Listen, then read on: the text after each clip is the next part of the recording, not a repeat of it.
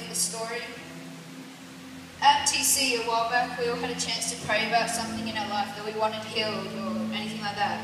Well, it came around to one of my friends who hasn't known God for that long, but it came around to him and only quickly he heard about his grandfather having a fatal case of cancer and that he would be healed quickly. So a couple of weeks later, he wasn't sure if it was God or not, but he told me that that day after TC, his grandpa went to the doctors and there was no trace of cancer anywhere in his body.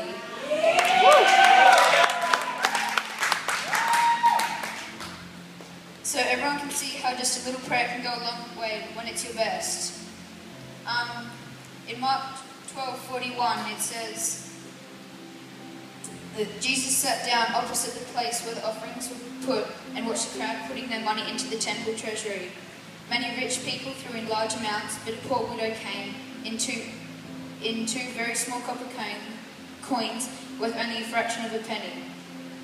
Calling his disciples to him, Jesus said, "I tell you the truth, this poor widow has put more into the treasury than all the others.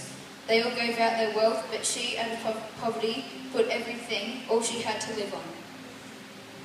The same in my story as it is in the Bible. She was rewarded by the small things that she did because she gave all she had.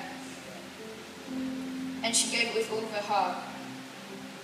With the widow and my friend, they were both rewarded by God because of what they did. It isn't always what you give, but the heart that you give it with.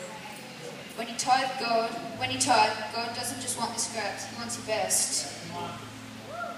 Just like the widow in the story, she gave her best, and although it was only small, that's what God wants.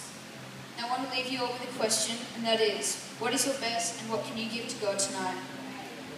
People with the buckets could go out and I'll pray. Dear Lord, I pray that we will give God our best, and that when we tithe, we will tithe with our hearts. Lord, I thank you all for the opportunity that all these teenagers have been given. In Jesus' name, amen.